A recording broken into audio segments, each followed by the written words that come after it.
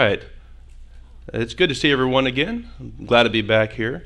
Today we're going to be talking about a topic we normally don't encounter in church, but I think it's worth knowing about. We're going to be talking about radioisotope dating. This is determining the age of something, not going out and trying to find a mate. So, with that being said, we always got to start in prayer because we're talking about, even if we're talking about some scientific things and chemistry things, we're ultimately dealing with God and God's Word and God's world. So if we're going to have a productive time, we better ask God's blessing. What do y'all figure?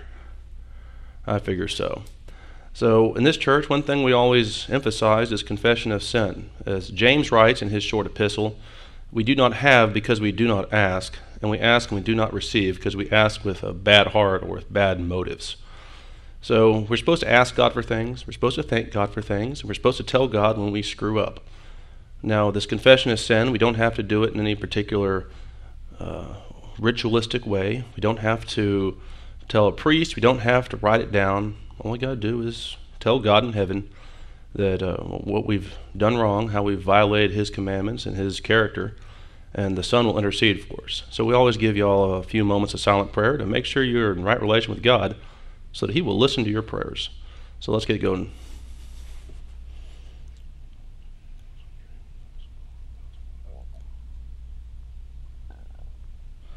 Father in heaven, I thank you for this opportunity we have to gather together as a body of believers, to enjoy fellowship one with another, and to discuss things related to your word and your world. I've got a few things to ask you for, and a few things to thank you for, and I hope you'll incline your ear to our requests. Pray for all those folks that are having trouble with the hurricanes, the three of them, and the fires and the earthquake in Mexico. I ask you to comfort those people. And while you're through the comfort, bring ministers of the gospel so that the words of life will reach people that otherwise wouldn't reach, and they will consider the eternal life through your Son. Pray for our pastor, Robbie Dean. I ask you help him to keep having a good time, not to eat too many Magnum bars, and to bring him home safely to us. Finally, I ask that you'll be here with us today, that you'll help me to speak well and speak truth, and help everyone listening in the audience and online to be able to understand that we will all have a better appreciation for your glory when we leave than when we walked in. In the name of your Son, Christ Jesus, in whom we have life and hope. Amen. All right. So, I tend to like to have interactive presentations. So I've planned to actually have you yell things at me, and so I can talk back to you. So if you've got a question, raise your hand, and I promise I'll get to you. If you don't ask questions, I'll just keep rambling along with my presentation until we run out of time, but it's more fun for everyone if you interact. Sound good to you? We've got a couple speakers here, or microphones, so that if you talk loudly so that the microphones will pick it up. Anytime I'm talking, feel free to raise your hand, and I will eventually finish my sentence. Might take a while, but I'll finish my sentence and I'll get to you. Sound good? All right. So that being said, we're going to talk about radioisotope dating. Now, this is primarily going to deal with carbon-14 dating. But at the end, I want to real fast go through long-age radioisotope dating. Now, my guess is most of the folks out there don't know what these are and what the differences are. But I figure that by the time we're done, you will have an idea. So one of those things, since I'm an engineer by trade, I work in the oil and gas business, this is one of those things that I hear as objections to the Bible frequently. Hasn't carbon dating disproven the Bible? Hasn't the radioisotope dating disproven the Bible? And most people don't have an idea about it. In fact, I was talking to my sister, who is talking to someone else, and they told her that, well, that's just too complicated for anyone to understand. Only the really, really smart scientist people can do that. Well, I don't think that's a good idea. As we talked about last week, the only people who can have knowledge at all are those who follow the Bible. So I figured that you guys can understand the basics of carbon dating and long-age radioisotope dating and what that means. So my goal for you today is not to make you all experts on these topics, but so that you know the basics of them, and so when you encounter someone throwing these fiery darts at the Word of God, you know enough that about how to stiff arm that a little bit, or to where to go for answers. And that there are good answers, and you don't just have to take it on faith alone that there's an answer, but there really isn't. Make sense to y'all? Okay. So what we're going to do today is I've got 5 points I want to go through. We're going to talk about the basics of chemistry. Now this is like real basic 6th grade chemistry stuff, just proton, neutron, electron sort of thing.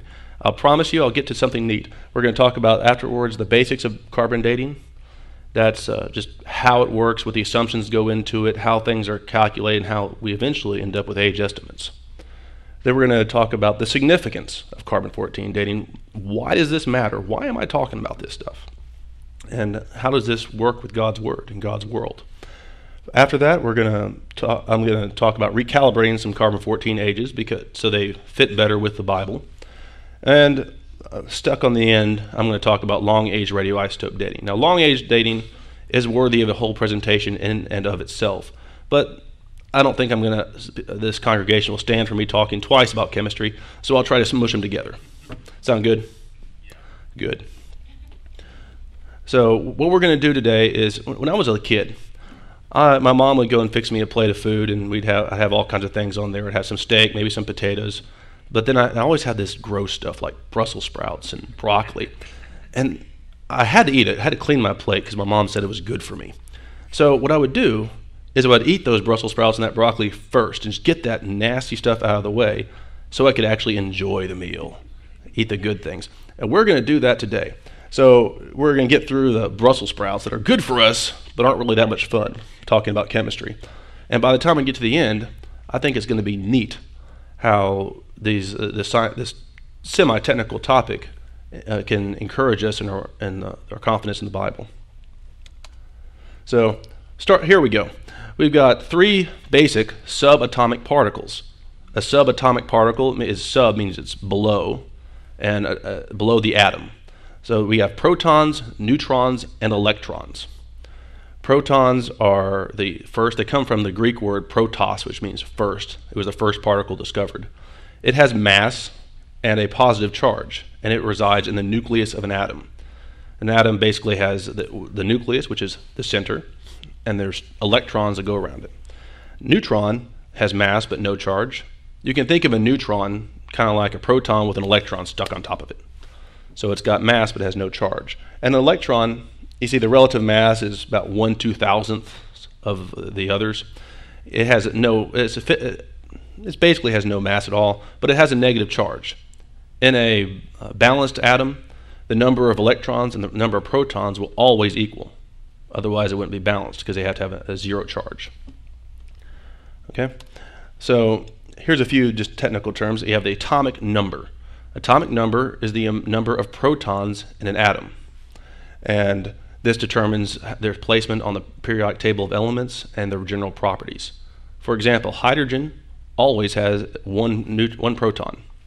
Now you can have isotopes of that with different numbers of neutrons, but the protons always determine what the element is. Second, we have the atomic mass. This is the number of protons and neutrons in the nucleus of the atom. So you add the numbers of protons, add the number of neutrons, and you figure out how much mass this thing has. All right? And we're going to be talking about radioactive things, so we're going to deal with half-lives. A half-life is the time required for a quantity to reduce to half its initial value. So anything that's decaying will normally have a half-life. So radioactive elements take a certain amount of time to decay or to turn into something else. And we're going to get to it, but the half-life of carbon-14 is 5,730 years. So just to illustrate this, if you had 12 pounds of carbon-14 after one half-life, or 5,700 years, you would have, how much would you have left? You start out with 12, one half-life, how much do you have left? 6. Another half-life goes by, how much do you have? 3. And then you have 1.5, and it just keeps on going down. Make sense? Okay, nothing too complicated yet, right? All right, so here's the periodic table of elements. And you can see that if you look here like on boron. Boron here has 5 up here. This is the atomic number, that's 5. And you see, it might be hard to see, but they've got the mass number is about 10.1. So you average the various weights of the of the isotopes, and you add them together, and you get the weight mass. So that's that. Anyway, we're going to be talking about carbon-14. Carbon has 3 regular isotopes. The most common isotope of carbon is carbon-12. That means it has 6 protons and 6 neutrons. Oh, let me define an isotope first. An isotope is any of 2 or more forms of a chemical element having the same number of protons in the nucleus, or the same atomic number, but having different numbers of neutrons in the nucleus or different atomic weights. So you can have an element have different weights because of the different number of neutrons. And you can just keep stacking neutrons on there until the nucleus becomes unstable. So the most common isotope of carbon is carbon-12. That has 6 protons, 6 neutrons. There's also a carbon-13, which has 6 protons and 7 neutrons. That's stable. These are going to stick around. They're not going to decay. However, we're talking about carbon-14, which has how many protons? 6, and it has 8 neutrons. The nucleus has gotten too big for the number of protons in it, and what this does is it makes it unstable and it starts to decay. It decays by what we call beta decay, which means it shoots out an electron, and a proton flips to or a neutron flips to a proton, turns to nitrogen. So, everyone tracking with me so far? Have I lost anybody yet? Basically understanding what's going on? Okay. So here's a diagram. I'll talk you through this. This is how carbon-14 enters our world. The idea of carbon-14, we have, does anyone know what the most abundant element in the atmosphere is? It's nitrogen, nitrogen-14, by the chemical formula N2. There's about 70% of what we have in the atmosphere is nitrogen. So what happens is we have solar cosmic rays or from the sun go and hit the nitrogen in the atmosphere, or neutrons come out, and they hit the nitrogen atoms and they displace a proton, and a neutron takes its place.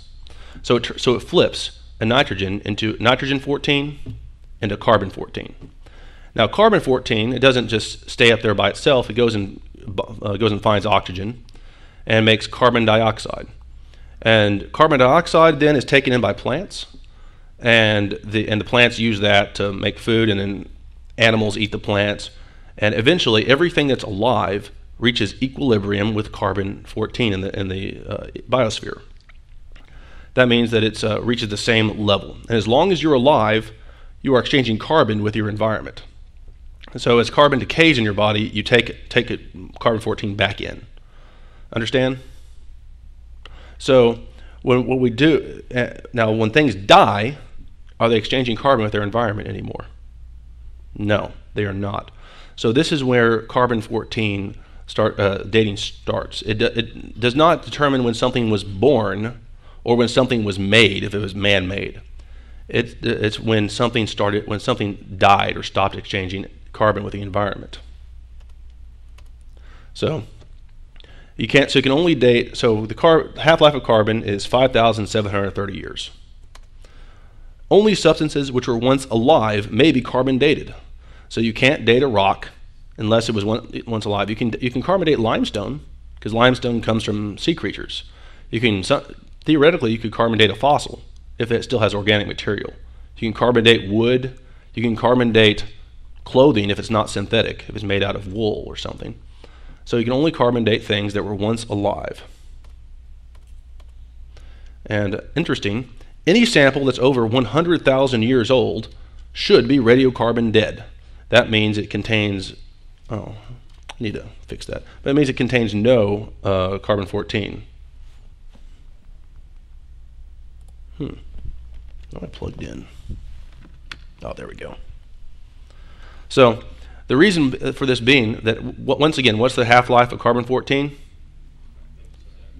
5730 years. So if you've gone 100,000 years, you've got a bunch of half-lives, right? At that point, all the carbon in the sample should have decayed. All the carbon-14 in the sample should have decayed. In fact, if the entire mass of the Earth was made out of carbon-14 only, in only 1 million years, not a single atom of carbon-14 would be around, because the half-life of carbon-14 is so relatively short. Now, I've got a question for you. Are there any objects whose supposed evolutionary age is over 100,000 years that contain measurable radiocarbon? Anyone have an idea? Answer: yes. All tested coal, limestone, wood, and even diamond samples contain carbon-14, even though they are supposedly tens to hundreds of millions years old. And in diamonds, sometimes they're thought to be more than 1 billion years old. Now, is this a problem for the evolutionary worldview? Yes. See, I love it when people come up and tell me that they can't believe the Bible because carbon-14 has proven it's wrong. So, I got some examples here. Now, do you understand with me why a sample that's 100,000 years old would have no carbon-14 in it? Does that make sense to everybody? Okay. So if you get something that's allegedly 300 million years old and it contains active radiocarbon, what deduction can you make? It's been less than 100,000 years since it stopped exchanging carbon with its environment, right? So I've got some examples here. These come from Andrew Snelling. He's a geologist with Answers in Genesis. So there's a sample of a limestone in one of the quarries from Edge Hill in England, and there's pieces of fossilized wood in that quarry that supposedly date to 150 to 200 million years old. Yet they yielded radiocarbon ages of only 200,000 to 28,000 years. Now, the way we calibrate this is all of you are radioactive. Did you know that? Because all of you have carbon-14 in you, and the carbon-14 is constantly decaying at a half-life of 5,730 years. Now, we can go take a sample of your tissue or take a sample of a tree or anything, and we can check the ratio of carbon-14 to carbon-12, regular carbon to radioactive carbon. And it will be about the same in every single thing that's alive today. So that's our baseline, right? That's our initial conditions. So then later on, if we find something that's been dead for a while, whatever it is, you can find the ratio, and since we know the rate, it's kind of like an hourglass. We know the rate that that the one is turning to the other. That's how fast the sand is going through the hourglass, right? We got the parent element at the top. That's carbon-14, and on the bottom is carbon-12. So we can see this ratio, and if we have very little carbon-14 in comparison to carbon-12, then we can figure that the thing has been dead for quite a while. Yeah. Tracking with me? Get to understand the basics? It's not that complicated. So we got other examples. We got a sample of mudstone from the Great Northern Seam in the Upper Permian Newcastle coal measures of a coal mine in Australia, and it's supposedly hundreds of millions years old. And this coal pictured here has an age of 33,000 years. And we got a sea creature called an ammonite. This is an ammonite, basically is like a squid with a shell. And it was found with some fossilized wood near it. And both the wood and the ammonite were supposed to be about 120 million years old or so. And they both yielded radiocarbon ages of only thousands of years. That's kind of interesting. What do you think? Now, I could literally show thousands of examples. I'm not going to because that would be boring. But we have never tested a sample that is radiocarbon dead. If evolution were true and things have been alive for hundreds of thousands or millions of years, do you think there should be samples of organic material that don't have any radiocarbon in them? We've even encountered radiocarbon in diamonds. In fact, every coal seam that around the world it has an average age of about 40,000 years. Now, sometimes they're a little bit higher, sometimes a little bit lower, but every coal seam has about the same age. That's kind of interesting. And the evolutionary idea for the age of these coals is anywhere from 30 million years old to 300 million years old, but they all have the same radiocarbon age. Why do you think that might be?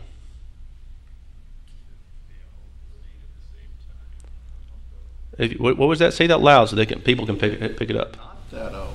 They're not that old, and in fact, how old? What is the age difference of the supposedly 50 million year old coal and the supposedly 300 million year old coal? They're the same age. They're the same age. At least they stopped exchanging carbon with their environment at the same time. Now, I want you all to give me an educated guess. I'm going to have a hypothesis that all coal came about at roughly the same time. What event do you think caused all the world's coal beds? The flood. The flood. Yes, because the flood, I talked about the flood a while back, but the flood basically destroyed the world as we knew it. The earth that then was being flooded with water perished, and everything that was alive on it died. So everything that was there got buried, and you had massive coal beds. So I think this is a great confirmation of the biblical worldview. What do you think? Yeah, carbon-14 is our friend, not our enemy. So I got some questions. So let's talk about the accuracy of this. I've got a friend in seminary who was asking me if carbon-14 was good for anything. And I said, yeah, it is. So, a question. Are carbon-14 ages accurate? Does anyone have an answer? Yes and no. Up to 100,000 years. Well, okay. All right, I like that answer, Natasha. Up to 100,000 years. Now, how old do we think the Earth is 100,000 years old? Or greater or lesser than 100,000? Less. Less. So there are things there are diamonds that have been radiocarbon tested to be 80,000 years old. Is that diamond 80,000 years old, do you think? No, we believe in thousands of years, a shorter number of thousands. So they are not accurate to a certain extent, but they are accurate in some measures. Here's the answer. Yes, carbon-14 ages are accurate about back to 400 BC. That's about 2,400 years ago. So if you're a history guy, that's about the time of Alexander the Great, ballpark. So, and we know this based on dating samples of known ages. So if we got something from history that we have historical, history books about, and we know where it comes from because we have written records about it, and we test it, we're really close to accurate back to about 2,400 years ago. We get beyond that, and the ages start to be inflated beyond what the known ages are. So does anyone know why that might be? So I got a question then. Why are carbon-14 dates for older samples inaccurate, but the recent samples are accurate? It's kind of an odd situation, isn't it? You normally would expect it either to be all good or all bad, right? Here's the answer, is people have incorrect assumptions. Now, what I was talking about last time was that if you reject the Bible, you reject the God of the Bible, the history of the Bible, then you're left in the unenviable situation that you can't know anything, and all of your ideas of the world are based upon lies. So you end up with wrong conclusions, and that's what happens here. The reason why things are accurate more recently is because carbon-14 is calibrated for today. See, these scientists have made the assumption that you go measure the ratio of carbon-14 to carbon-12 in a sample today, that ratio is the same as it was forever. But if things were different back in the past, if there were different ratios of carbon, would that maybe skew the results? Yes. It would. So here's two factors that will impact that. One is the Earth's magnetic field. I'm not sure how many of you are aware of this, but the Earth's magnetic field is constantly getting weaker. It has a half-life of about 1,500 years. So we live in about 2000 AD. So how much stronger would the Earth's magnetic field have been at 500 AD, 1,500 years ago? It'd be twice as strong. And then how strong would it have been about the time of David, 1000 BC? 4 times as strong. So the Earth's magnetic field is constantly getting weaker, and it would have been significantly stronger at the time of creation and the time of the flood. Now, the Earth's magnetic field interacts with cosmic rays. Remember, as the sun sends neutrons or rays to hit the nitrogen in the atmosphere, and it causes the nitrogen to flip into carbon, right? So the Earth's magnetic field protects us from that, and it keeps the sun's radiation from hitting the atmosphere. So if there's less radiation hitting the atmosphere, what does that do to generation of carbon-14? It lessens it. You'd have less carbon-14 in the atmosphere. If you have less carbon-14 being generated, what would that do to your assumption of initial conditions? Your assumption of how much carbon-14 is in a sample to start with before it dies. it would skew it. You look at a sample that might have just died, but you think it was much older because it didn't have as much carbon-14 in it. Make sense? All right. The second is the idea is the greater biomass on Earth prior to Noah's flood. Now, I just want to reason this through with you. So God created the world. He created it good. And we know from Isaiah that God formed the earth to be inhabited. The other planets were not formed to be inhabited, but the earth was. And the earth was teemed with life, both in the sea, on the air, on the land. So when God created the earth, what was a word you'd use to describe it, given how it interacted with life? What do you think? Was it good for life or bad for life? Good. It's good for life. You might call it a paradise. Absolutely perfect for life. And you could have, do you think you had a lot of life or a little bit of life on the earth? A lot. So now after the earth was destroyed by the flood, do you think the earth was better for life or worse for life? Worse. After the flood than before the flood? It was worse. We have less life on this biomass. Biomass is just the mass, the weight of all things alive. That's plants, animals, everything else that's alive, insects, everything that's alive. We have less biomass on the earth now than we did before the flood. And we have good reason to believe this scientifically because all those coal beds, they were once alive. There's an enormous amount of coal. All the limestones come from things that have died and been calcified. All the limestones you see were once alive. So there used to be far more life on the earth than there was today. So if everything is, if any of you ever, I know we're not Baptists here, right? Anyone ever had a drink? I have. Now, if you're mixing drinks, and you have and you have alcohol, you have the same amount of alcohol, but you put it. If you got two different drinks, one with a little bit of water, or what you're cutting with, or one with a lot of water, what's that going to do for the concentration? If you have more water, you're mixing the alcohol in. How is the alcohol going to be? Is it going to be dilute or concentrated? Dilute. This is similar to the having more biomass because you have the same amount of carbon-14 to go around, and it's equally distributed among all life. So before the flood, would you have more carbon-14 in creatures or less? Less, because you have this. Because you have this. Even if you have the same amount of carbon-14, you'd have to spread it out over more biomass, so it would be less concentrated. Understand? So, and if you combine that with the idea of the Earth's magnetic field having less carbon-14 to start with, when you have less carbon-14 to start with and you have more biomass combined, that would make a drastic reduction in the amount of carbon-14 in samples before the flood. So that's why we end up with coal seams that date to 30,000 or 40,000 years. If you take into account these differences, these dates can be brought into line with the biblical ages. So because of the Earth's magnetic field, we have a lower rate of carbon-14 production because we're blocking cosmic rays from hitting the Earth and creating carbon-14. We have a greater volume of regular carbon because we have more biomass. All that coal stuff was alive at the time. And because of that, we have a lower ratio of radiocarbon, that's carbon-14, to regular carbon, that's carbon-12. So if you assume that today is normative, and then you try to date a pre-flood sample by those dates, by those assumptions, will you get a lower age or an older age or a younger age for the sample? Older, because of what you have assumed, you will get an older age. And the reason why your assumptions are incorrect is because you have assumed that the Bible and its history are incorrect. If you take into account the Bible and its history, you wouldn't make this sort of mistake.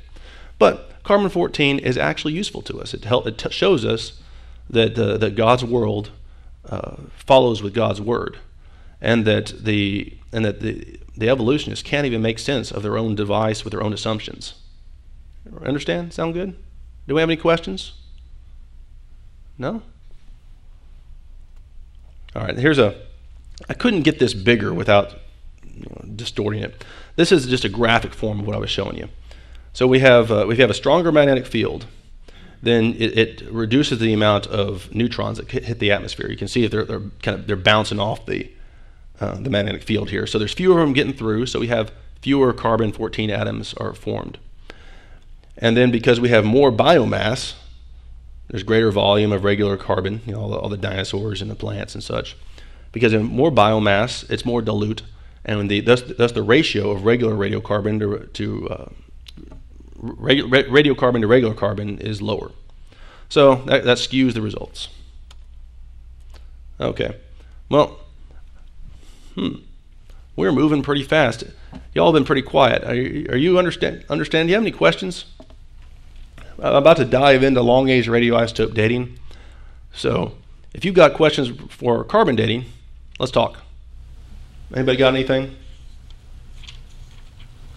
I don't know which dating it is, but I would like at some point you address the finding from Mount St. Helens and how...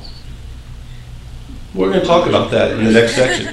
Okay. I'm actually, Mount St. Helens deals with long-age radioisotope dating, and it's interesting. I'm going to go in less detail with the long-age stuff that I went with carbon dating, but we can get there. We can get through that, and I'll talk about that. It's a good question, Billy.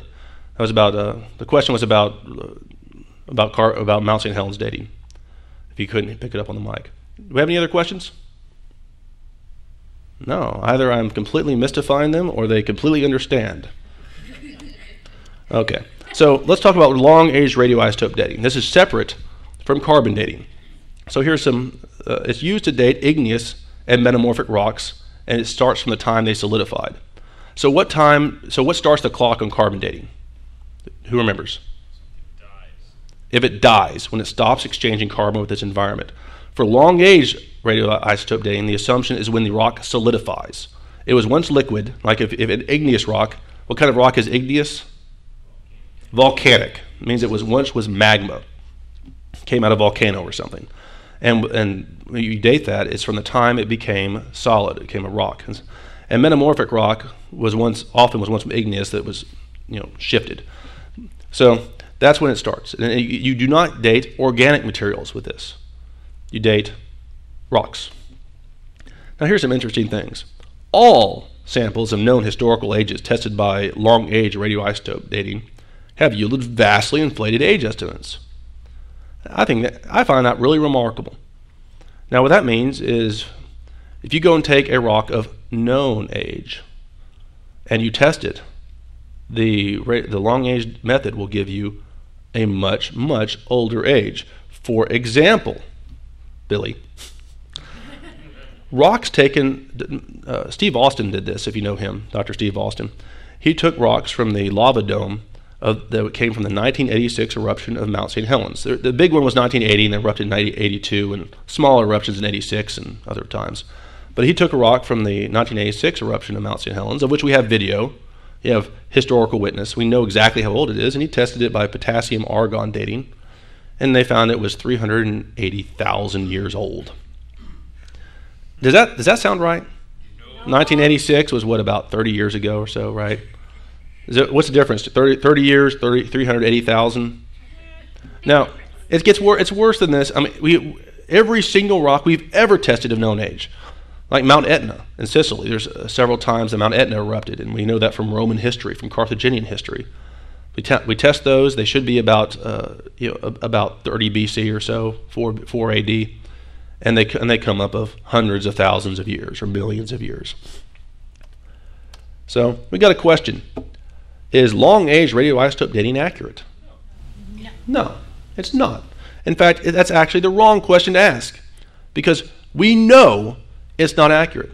If we can't trust it on things we can't calibrate it on things that we know the age of, then how can we use it at all? How can we trust it at all? So the answer is no. It is not accurate, and that's emphatic. No with an exclamation mark. No.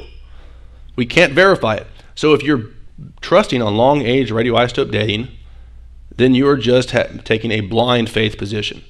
And I love this because I'm constantly accused by these atheists or supposedly scientifically literate people that I'm just a dumb Christian who takes everything on blind faith and can't think for myself. And I'm wondering, how are you trusting this? I mean, you don't have any evidence that this works, that this gives correct ages, and yet you believe it all the same. That's a kind of faith. Is that faith with do you have a good reason for that faith, or is that just an assumption? It's blind faith. It's just blind faith. The Bible calls us to have faith in God, but we're not supposed to have blind faith.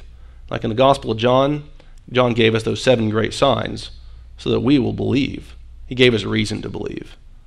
If Jesus really did all those things, then he is the Son of God and he is the life from the dead. Here's the real question. Why is long-age radioisotope dating not accurate? We know it's not accurate. Everyone who knows about this should know that it's not accurate. Why it's not accurate? Does anyone have an idea? What you said earlier, things are different in the past, right? Yes, things are different in the past. That's a good answer. The way I put it is incorrect assumptions, bad assumptions. The reason why we had problems with carbon-14 in older samples is because they had wrong assumptions about the past because they ignored the Bible's history, right? So the way this works, now we've got the hourglass here. So there's several different elements you can look at for long-age radioisotope dating. Potassium to argon, or rubidium that decays to strontium, or neodymium that decays to samarium. There are all these, and then uranium eventually will decay to lead. There's a whole bunch of different processes. I don't think it's important to go through all of them. I can point them out on the periodic table for you if you want. But basically what you do is you pick one element. Let's just call it uranium. See, you got the U's up here for uranium. And so that's the uranium we call the parent element. And over a certain amount of time, over their half-life, uranium would decay into lead. So if you look at the hourglass, you'll see, you say the top you got uranium, bottom you got lead. And we know the decay rate, that's the half-life. So if you come in and you see this, you can figure out maybe how long ago I flipped over this hourglass, right? If we know how much is in the top, how much is in the bottom to start with, and the decay and the rate that it changes. That's similar to how this radioisotope dating works. So, but there's a number of assumptions that we have to make sense of this. The first one being that that we know initial conditions. Now, question: did any of you see me flip this over? No. Some of you did, but other ones didn't. If you didn't see me actually flip it over, then maybe this thing was sitting on its side for a while, and then I flipped it over. If it was sitting on its side for 12 hours and then I flipped it over, and you came in and assumed that it had nothing in the top when it was flipped over, how would your estimate go about the age of at the time? You'd have an incorrect estimate. So we got to know what initially was in there. Also, you've got to know that the rate is the same. Now, in an hourglass, it'd be kind of hard to change that, but I've got this cheap hourglass back home that's got kind of thick granules, and occasionally they clog the hole here. So I'll look in there, and there's nothing going through. So if that happens, what happens to the age estimate if you assume that it was always flowing at the right rate? Yeah. And then one other assumption that's real hard that doesn't work well with this analogy is that nothing's been added into it or taken away from it. Now this is sealed, so I can't get in there without breaking the glass. But in a rock, there's no sealed container. There's water can wash over and maybe take some of the daughter element away or add some of the parent element in. And if any of those things happen, then you have skewed your results. So let's talk about potassium and argon. Potassium is a metal. It's a regular element, and argon is a noble gas. That means it doesn't bond with anybody. It's not fun at parties. It just hangs out by itself, right?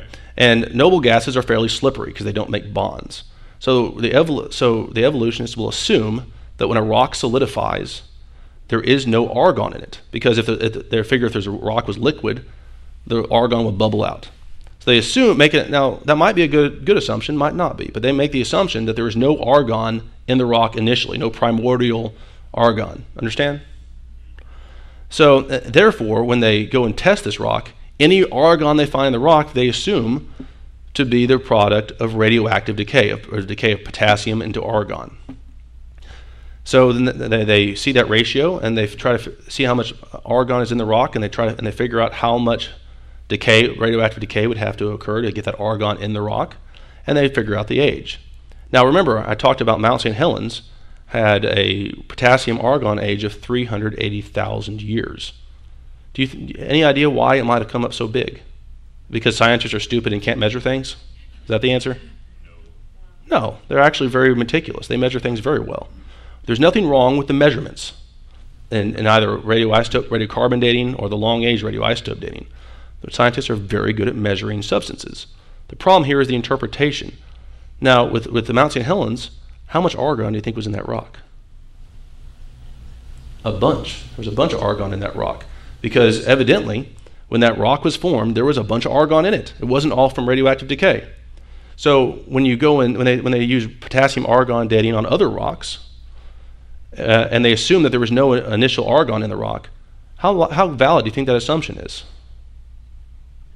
Not very good. We have very good reason to believe that there often is abundant argon in rocks. So it skews that dating method. Tracking with me? Make sense? Good. I see the heads nodding. Similarly, if you've ever, this is a little bit more complicated. I'm not going, but if you've ever heard of the RATE team, that's Radioisotopes and the Age of the Earth. There was a joint project done by the Institute for Creation Research and some anthropogenesis scientists. They have a number of evidences that show that that the radioactive decay rate probably was greatly accelerated during the flood year. I don't want to go into the details. It gets technical, but if you're interested in it, look it up. There's a couple of books on it. They've got a couple of videos, thousands, not billions. And I know Andrew Snelling has some DVDs that show that. There's his creation series. So if you're in the congregation, you're interested, I'll loan you my copies. So we've got good reason to believe. Just for the moment, trust me, that there's good reason to believe that the decay rate has changed. So if these things, we have good reason that the decay rate has changed with time and that the initial conditions are unknown or different than what is assumed, how likely are how accurate are going to be the interpretations of the measurements of these atoms? They're going to be skewed off. Now, why is this important? What is the evolutionist, what's the secularist use? How do they use this against the Bible? Last week I made the statement that the evolutionary worldview claims that the Earth is 4.5 billion years old, right? So, how do they get that number? Does anyone know? They're according to the Big Bang model and their idea of how the solar system came to be. When the sun was there and there was a bunch of things what they call planetesimals were floating around. Eventually they grouped up and formed the planets, but not all of them joined into the planets. And you had some that were still just kind of floating around called asteroids. And eventually one of these things would crash into the Earth and become a meteor or meteorite. And we see them. So the evolutionists make this assumption that these rocks are primordial to the solar system, meaning that they first solidified when the solar system formed, when the sun formed. Okay, understand that? So therefore, when they go there, they can test them by these long-age methods. There's different ones, but they test them, and they get a date of 4.5 billion years old. And they say this rock solidified 4.5 billion years ago, and we know that this thing is primordial to the solar system, or it was formed when the solar system formed. Therefore, the solar system is 4.5 billion years old. Now, there are some problems with that, but that's how they get that number. Let's see. We'll talk about that a little bit. But in fact, even within their own methods, there's different. There's potassium argon you see down here. I try to make this as big as I can, but I'm not sure I can blow it up any better. We have potassium argon dating. We have rubidium, strontium, uranium to lead, and samarium to neodymium. Okay, they're different elements that decay into different elements. So that's different methods of you pick one parent element and one daughter element and you count them. Okay, it's just counting. And if you see that they often have discordant dates, what that means is every time you get a date, you have a range of error. Right? When you see the the Cardenas basalt potassium argon age is 516 million years plus or minus 30 million. Now, whenever you go plus or minus 30 million, that seems like a pretty big error to me. But that's what they're doing. But look at the Cardenas basalt is in the Grand Canyon. I talked about that a little bit the last time about when I gave my flood presentation. I saw that with Dr. Austin when I went down the river. But you can see that's in the Grand Canyon. And the potassium argon age is 516 million years. What's the rubidium strontium age of that? Is that 516 million? Using the rubidium strontium method, it dates to 1111 million, or 1.1 billion, plus or minus 81. Do those numbers overlap? Not at all. Not at all. They're pretty different. And then if you get the Sumerian neodymium age, what is that? 1,588 million or 1.6 billion? Do any of those numbers overlap? No. So, and then if you look, these other samples, there's several different places where you get these samples, and they have bad ages. At least the ages they get don't fit. If their methodology was true, if their assumptions were right, all these ages by these different methods should be about the same. But they give vastly disparate ages. Tracking with me? Make sense? In fact, it's kind of interesting because you see the Bass Rapids diabase sill here. You see that's the orange line, and you see the Cardenas basalt. Now which one's on top of the other one? Which one's above the higher? Cardenas basalt or Bass Rapids? The Cardenas basalt. But look at the potassium argon age. The ages are like the rubidium strontium here. It shows the Cardenas basalt is older than the Bass Rapids diabase sill. Now, when you have a rock that's on top of another rock, what do you figure? Is the rock on top older or younger? It's younger. So even with just order of events layers of rocks, you've got problems with this.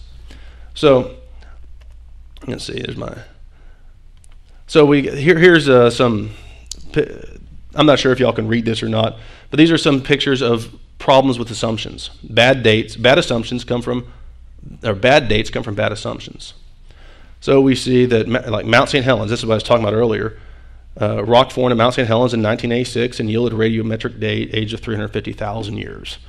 There's Mount Naraho is in New Zealand, and we know that there was an eruption in 1954, and it yielded a radiometric age of 3.5 million years. So anyway, 1954, that's what, 60 years, 70 years, something like that? Is that similar to or dissimilar to 3.5 million years? Dissimilar. So we trust in this, and this sounds good. And then we got all these different things. So another interesting, let's see, we got 10 minutes left. I can ramble on for another 10 minutes. Does anyone have any questions? Yes, Barb. I've got a question from a live streamer. That's great. Oh. It says, this is from Chuck Hagemeyer. How do scientists explain the difference in ages that carbon-14 gives us? What they normally do is they claim that it's a background radiation, that there's this miscalibration of instruments, or that the sample has been contaminated, or they just ignore it. One of those three things. That every time you use an instrument, you've got to calibrate it. So what they do is they put a null sample or something that they say has no carbon in it, but all organic samples have carbon in it. So they will calibrate it away from that. What they normally do is they make an assumption that we know that this coal is 50 million years old, and therefore is carbon dead. So we're not going to test it. That's what normally is done. Most of these dates were found by creationists who said, "What is this?" Who gathered the samples and sent the samples into these dating labs and didn't tell them where they gathered it. So they do a blind test and they get these results back. Does that answer the question, you think? Or I don't know. I hope I answered it. Well, I like that. We have any other questions? Any other live streamers out there that are alive? Or are live streamers dead? Okay. You got something, David? Yeah.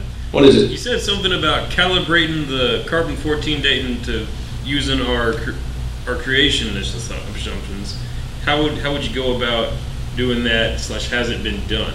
There's ongoing work on that right now. It's difficult because we've got to figure out what the biomass was before the flood.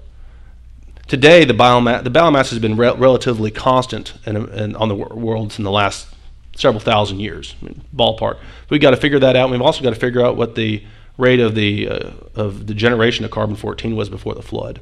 So it's difficult work, but there is ongoing research into that, and it gets technical to get the details about how we actually figure that out. But it's being done, and I think that I know that Answers in Genesis, Andrew Snelling and some others are working on it. I think it's some neat work. Occasionally I check up on it and see what progress has been made. But even the old dates are useful to us, and we can try to figure out a way to bring them into the biblical time scale. Sound good? Good. We've got 7 minutes. We have any more questions? No questions. Oh, we got in the back. No, let Barb. Okay, Barb, you got to. Just a comment for your stuff that's difficult for people to see. We will have the slides up on the website so they can. Yeah, the slides will be on the website so they can be seen. All right. 14 dating, you say, will only last 100,000. The carbon would only last, we'll say, 100,000 years. Mm-hmm. At the very maximum. At the maximum. But they show, using carbon-14, that some things are millions of years old, did you say, or hundreds? It's a popular opinion, popular belief. I just call it an urban legend, that carbon-14 has proven that the Earth is billions of years old. If someone says that, one thing you can know for certain is they don't know anything about carbon dating. Anyone who knows anything about carbon dating will tell you that it can't be millions of years old. It's only thousands. So I talked with carbon-14 first because it is so common that people bring it up, and it's so poorly understood. People think it's this arcane, mystical thing that they have to be genius to understand, and that it proves the scientists are right and the Bible's wrong. But no, it's only thousands. Any number you see that's greater than 100,000 is a misunderstanding of what carbon-14 is doing. Make sense? Good. I got a lot live ones in the audience today. Any other questions? Okay. No questions. Any other live streamers got a question, Barb? No. Oh, wait. Just 2 came in. Ooh. Which dating method do the majority of scientists like? Well, that depends. If you're dating things that were once alive, you use carbon dating. It's fairly accurate. But the most common of the I've got 4 listed here. The most common of those 4 is the potassium argon because it's cheapest to do. But when you're a scientist, you get your money based on government grants or something. So you want to make that dollar stretch farther. So if you assume that all the dating methods are equally valid, you go for the one that's most economical, right? So they tend to use potassium argon, but it depends on the sample. What the rock has. How many more are they than those 4? I've read about the various costs. I don't remember. I've never actually paid for it. If I paid for it, I would remember. How many more methods? Oh, methods. Oh, it's about those 4. The main ones, there's like 4 or 5. But the main ones are here. Potassium argon. Potassium decays to argon. See, potassium here. That's K. See, the potassium is potassium 40 will decay to argon 40. See, it's 19 to 18.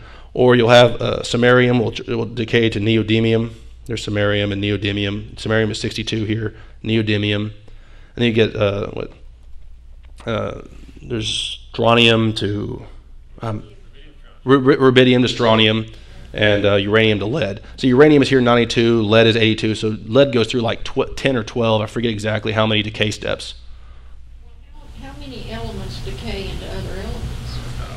There's a lot. Every single radioactive element will decay. In fact, a lot of the periodic table I have up here does not show it, but a lot of periodic tables will show elements that are radioactive or inherently unstable, and that's basically everything that's heavier than uranium, neptunium on. That's all radioactive. That will decay, and there's various. Even though carbon is normally stable, there's various isotopes of carbon, like carbon-14, that will decay.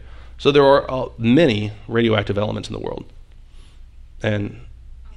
Like lead won't decay. It's not radioactive. No, well, there are isotopes of lead that are radioactive, but normal lead is not. Now, remember what an isotope is? Same number of neutrons, same number of protons, different number of neutrons, right? All right. So, you answering your questions, making sense? Barb, you said you had some questions. Yes. How can you address in easy words that the C14 dating is not helpful to explain millions of years? Easy words. Easy words. Carbon-14 cannot last millions of years. If the longest it can last is 100,000. So if you're talking about millions of years, there's going to be no carbon-14. Is that easy? It can only give dates that are less than 100,000 years. Okay, you have another question? Does the Earth's changing magnetic field influence carbon dating? Yes, it does. Because the Earth's magnetic field protects us from harmful radiation from the sun. And when it shields us from that radiation from the sun, it means there's less solar radiation hitting the nitrogen in our atmosphere. The way we have carbon start out, carbon-14 is generated, is nitrogen-14. See, nitrogen is here, you got a mass of 14, atomic number 7. Nitrogen gets hit by the solar radiation and flips into carbon-14. So if you have a stronger magnetic field in the past, you'll have less carbon-14 generated. So therefore, we'll have a lower concentration of carbon-14. And if you make the assumption that we don't have a lower concentration, then it will have an inflated age. Make sense? All right. Do we have any other questions? We've got about another 2 minutes. No? All right. Well, I'll give you about 20 seconds. Anything else come in, Barb? No. Okay. Well, in that case, I suppose there's no harm in praying and getting out of here a bit early. What do you think? Let's go, Lord, in prayer. Father in heaven, I thank you for this opportunity we've had to come together and talk about your word and talk about your world. I ask that you strengthen our faith and help us to always be ready to give a defense for the hope that's within us. I pray for Robbie out in Italy. Be with him. I pray for everyone who's having difficulty with natural disasters or with sickness in their life or with problems with government or with other people. I ask you to be with them. And we all know that ultimately the only hope and the only way that we can solve these problems is the return of your Son. So all of us who have this hope fixed on you, say, Maranatha, Lord, come quickly, Lord Jesus, and save us. So in the name of your Son, Christ Jesus, and we have hope and life. Amen.